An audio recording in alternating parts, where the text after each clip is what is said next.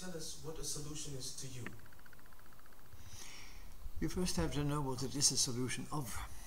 It's a solution of a conflict. Then you have to pose the question, what's a conflict? Well, a conflict is a system with incompatible goals in it. The simplest way is the one that is best known, a so-called dispute. I want something, he wants something. It doesn't come together. Another one is called a dilemma. I want something, but I want something else too. I want to be rich. I want to have a rich inner life. A rich outer life and a rich inner life. Maybe they don't go easily together. It's called a dilemma. So, a conflict has to do with something incompatible. It's also called a contradiction.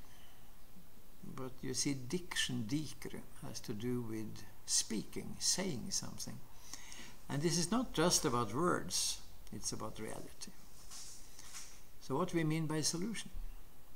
By solution we mean making the goals compatible.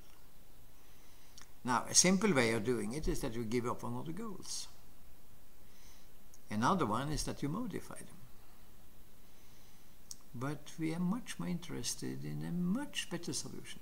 You keep the goals, maybe a little bit modified. You keep the goals and you ask for a both-and solution.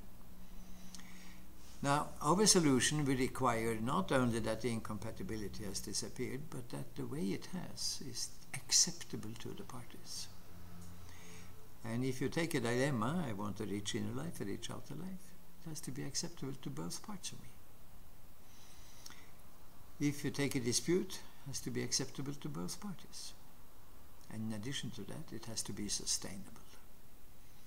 By sustainable, we don't mean for eternity, but we mean for an adequate period of time. Why do we say that? Because we have had so many cases in human history of two statesmen signing an agreement, two signatures at the bottom of a page, some secretary behind saying sign on the dotted line, and the pen is dipped in ink and you get the signature. In other words, there is mutual acceptability, but it's not sustainable.